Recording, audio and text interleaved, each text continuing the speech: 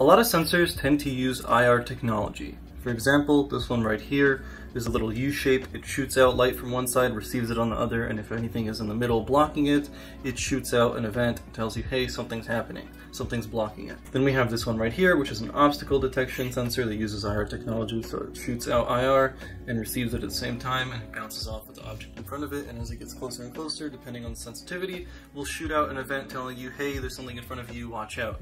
For example, we've seen this technology on a lot of cars that have parking sensors on the back in front of them. Then what we're going over in today's video is a tracking sensor that works off of the material it shoots on. And then what we're going over in today's video is this right here. It's a tracking sensor using something like this object detection, but it shoots light onto surfaces, and depending on the response of IR light, it will go and tell you if it can see or it can't. So an example is there's a lot of Arduino robots that can drive on a straight black line or like a big circle, and that's because they're using this sensor, either one or multiple, and using the information coming off of the sensors, they're able to detect whether it's falling off or on the line. So for example, right here I'm on the line, and the second I fall off, it's going to tell the sensor is going to tell the Arduino, and the Arduino's like, oh, well, we got to turn left. It turns left, and it's like, oh, we reached the end, and it's going to go forward a bit and turn left, turn right.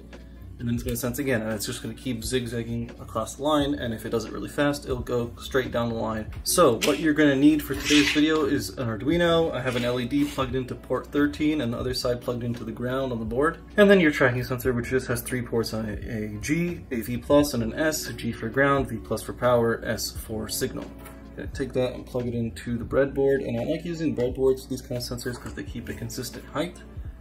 Obviously, if you're using a material that's not very reflective, but you're very close to the sensor, it's going to go and activate it. The cool thing about these sensors is they actually compute all the information, like this one right here and this one right here, on the board and activate an LED on the board. So if I know if you're close enough, you'll actually see the LED turns on. Even though there's no code running in here, it's just what the hardware is doing on the sensor. So put your Arduino on the side, take your keyboard, and open up your Arduino editor. The first thing we're going to want to do is declare 2 variables. The first one is going to be, let me just turn off caps, const int, and then we can call it, for example, LED. This is going to be port 13, and then we're going to have another const int, and this could be our tracker, and then it's going to go on port number 8. Then in your setup, we're going to want to tell the program and Arduino what these pins are going to do. So you just type out pin mode, and then in here we can type in LED, and LED is going to be an output pin because we're sending power to the LED through the pin. Then under that, let's go and grab our tracker and make it an input pin.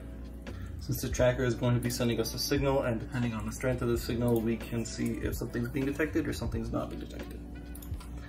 And that's pretty much it. Now in your loop, you can do whatever you want with that data. So for example, let's go and make a int here called value, and inside of that, we're going to go and call digital read, which will read off of a digital pin, and in this case, we want to read off tracker. Then on the next line, we can do whatever we want with that. So let's make a quick conditional statement here, if else, and then in the top here, we're going to say if the value is ever equal to high, then that means that nothing is being sensed, and we want to go and, for example, turn on the LED. So just type in LED and then high. Now, if we went and checked the sensor and we weren't sensing anything, we're going to want to turn off the LED. In this case, I have a red LED, so red LED turning on would be like warning, you're off track.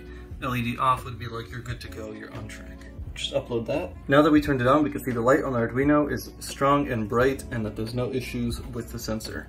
If I move something really close to it and it actually senses something in front of it, it's going to turn off the LED and repeat it. Now we can see that the LED on the Arduino is big and bright. If we take our sensor and just put it straight onto something, which is obviously going to reflect back some light, we can see that the LED turns on and off.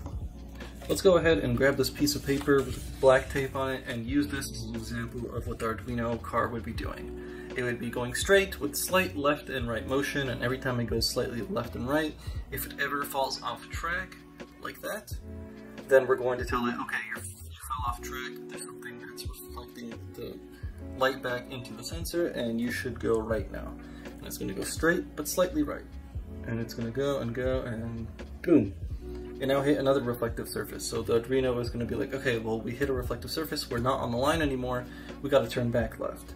and it's going to keep doing that. And if it does it really fast and efficiently, you'll be able to go very quickly down a straight line or through an oval track or whatever you'd like to do. I think one issue is if you had a lot of curves, you'd possibly fall off track.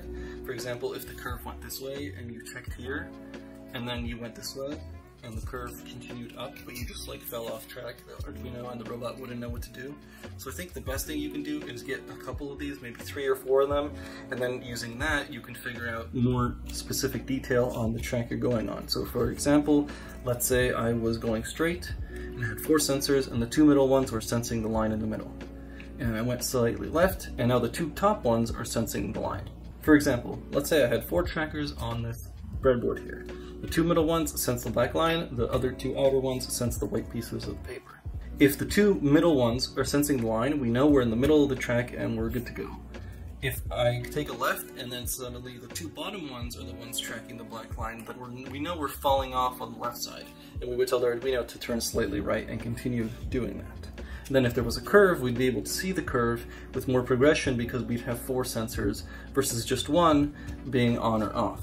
If you had 4 sensors, you'd be able to go, okay, well, 3 of them just lost signal, and only 1 of them is on the black line. So only the edge of the car is on the line right now. So we should take a hard right and go back on. And then you could do the same thing the other way, and it would have more detail and be able to stay on a more complex track since it can sense more. All these videos come out of my pocket, and about 80% of the people who watch these videos are not subscribed, so if you want to do me a favor, give the video a like if you enjoyed it, subscribe to the channel if you want to see more of this style of content. Right now I'm just doing a bunch of sensor videos so that you guys can have references when I make actual robots on how to use a specific sensor in a specific setting. Thanks so much for being here, and I'll see you in the next video.